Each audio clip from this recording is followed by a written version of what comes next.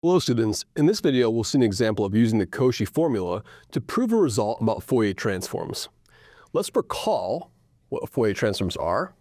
So recall that if f maps R into R is sufficiently smooth and decaying at infinity enough that we can define f hat of xc is going to be the integral from negative infinity to infinity of f of x and then e to the minus 2 pi I x xc dx.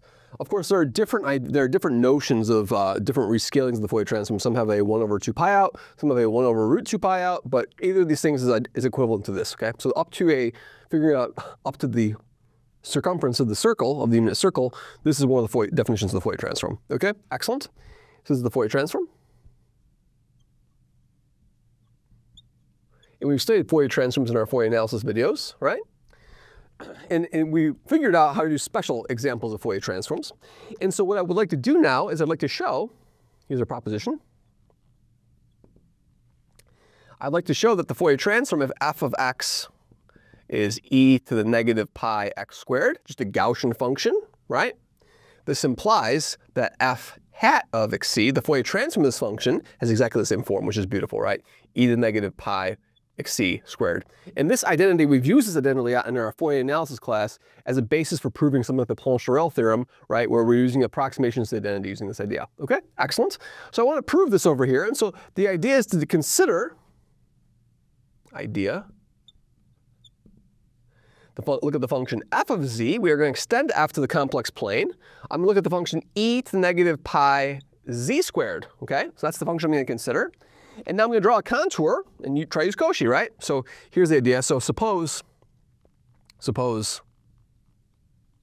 xc is greater than 0, first of all.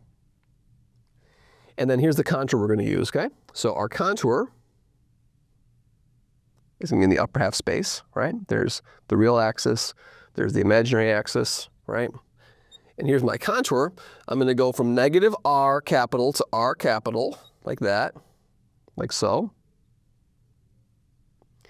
Then we're going to go up from R capital to this point, R capital plus I xc, like that. Then we're going to go over like this, over to negative R plus I xc, and then back down to negative R, like that. Okay, that's our contour. I'm going to call this contour gamma xc r. The whole contour is gamma xc r, right? So by Cauchy,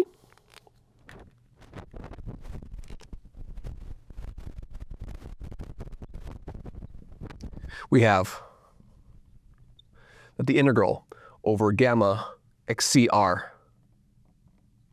of f of z dz is equal to 0. It's a holomorphic function, right? This function is holomorphic everywhere. Okay, perfect.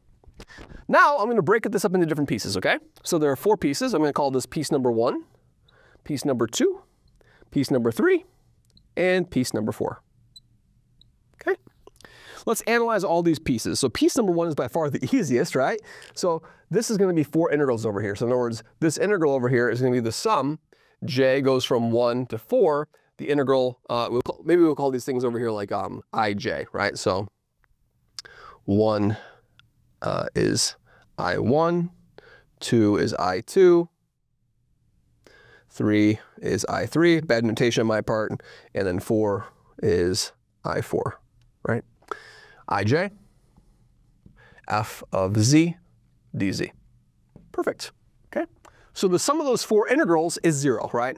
So if I look at the integral over I1 of f of z dz, that's the easiest. It's going to be the integral from what? I can parameterize that because you're just going from negative r to r. So I go from negative r to r.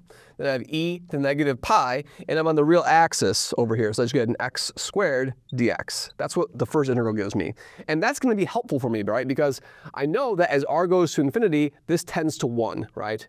So we know as r goes to infinity that this tends to 1, okay? That's just a Gaussian integral, right? I know that the integral from 0, in other words, the integral from negative infinity to infinity of e to the negative pi x squared dx is equal to 1. That's something we proved in Calc 3, right? Good. What about the integral over I2? Actually, 2 and 4 are very similar, right? Let's look at the integral over I2 of f of z dz. This is going to be what? Well, now I'm going to go from 0 to xc. Xc is some fixed number. And then I have e to the negative pi, and then what? My x value, I'm just going to have, my z is what on this curve? My z is going to be x plus iy, where x is going to be equal to r, right? So it's going to be r plus iy. So on this curve, it's parameterized by r plus iy, right? On that curve. So I'm going to have an r plus iy squared, then a I dy, right? Good? And so this is going to be the integral from 0 to xc, e to the negative pi. Then I have an r squared, then I have a 2iry, and then I have a what? Then I have a negative y squared I dy. Now what happens as r goes to infinity over here? As r goes to infinity over here, this is e to the negative pi r squared. That's going to 0. And then y is, this e to the pi y squared is just going to be bounded. It's bounded by e to the pi xc squared on that region. So this is, so e to the pi y squared is bounded by e to the pi xc squared. That's a fixed number. This e to the 2i ry, well, e to the I anything is oscillatory, so that's bounded and modulus by 1. So this thing is looking like e to the negative pi r squared. This tends to 0 as r goes to infinity. So that term, this lateral face is going to be zeroing out as r goes to infinity. And then let's see what was happening over here. On this fourth side too, so I can just say similarly, the integral over I4 of f of z dz tends to 0 as r goes to infinity. Okay? So as r goes to infinity in this contour, I get a 1, I get a 0, and I get a 0. Let's do the last contribution of 3, right? So on 3, what do we have? Integral over I3 of f of z dz. Well, how do we parameterize that interval over there? Let's look. So to parameterize 3, what's happening? You're really going from what to what? You're really going from r, to negative r, right?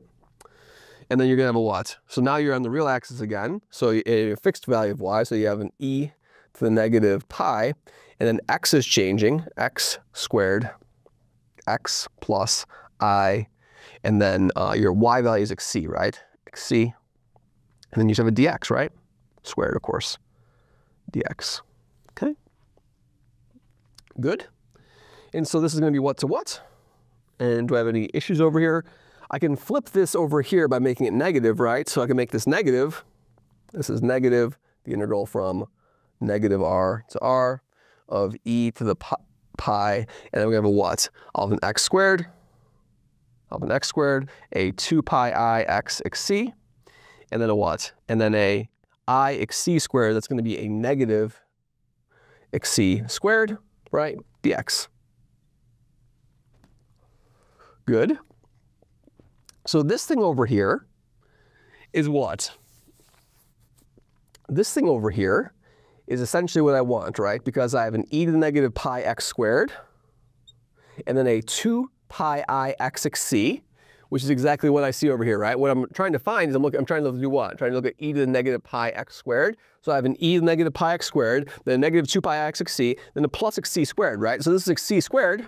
This thing over here is really just e to the pi xc squared times the function, if that's my f hat, right? F hat of xc, right? So we have this over here, f hat of xc, and then this is the negative, right? So this minus 1 is equal to 0, right? If e to the pi xc squared f hat minus 1 is equal to 0, that says that f hat of xc is the exponential of negative pi xc squared, and we've proven our result, right? So in other words, by taking a fixed contour, right, this fixed rectangular contour, and letting the rectangle size go to infinity, right? So it's turning into a strip. I can use Cauchy, and Cauchy is true for each of those rectangles. So I can pass the limit as r goes to infinity, and as r goes to infinity, we're able to deduce this result, namely that the Fourier transform of a Gaussian function over here like this is exactly self-replicating over here. So a very, very useful application of Cauchy. We'll see in further videos how I can use Cauchy with different types of contours to estimate other integrals very quickly. And then we'll sort of say, well, if I can only use Cauchy because this function over here is analytic, but then I can say, oh, if it has singularities in there, we'll just do the same procedure as the Cauchy integral formula and drill them out, right, on a toy contour, and that will give us the residue theorem. So we'll see further examples of this style of an argument in future videos. Thank you very much.